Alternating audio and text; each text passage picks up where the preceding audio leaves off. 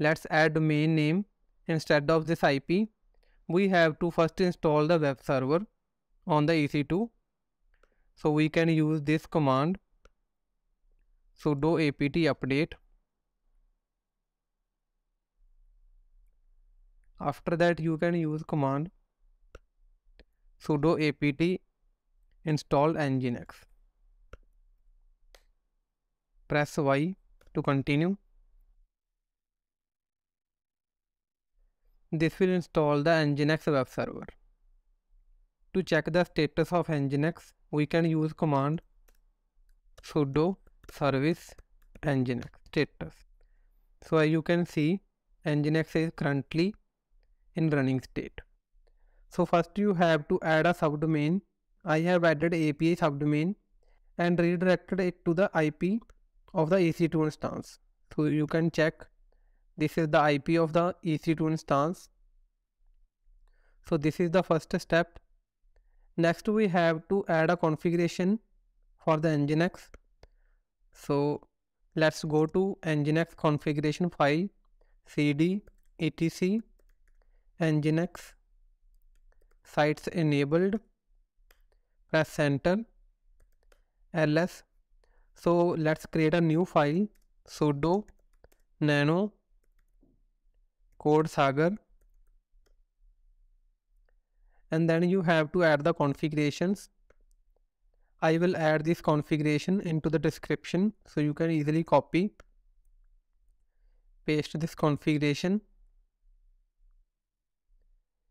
So here you have to replace the domain name. I have added api.codesagar.com, and then you have to add the location block.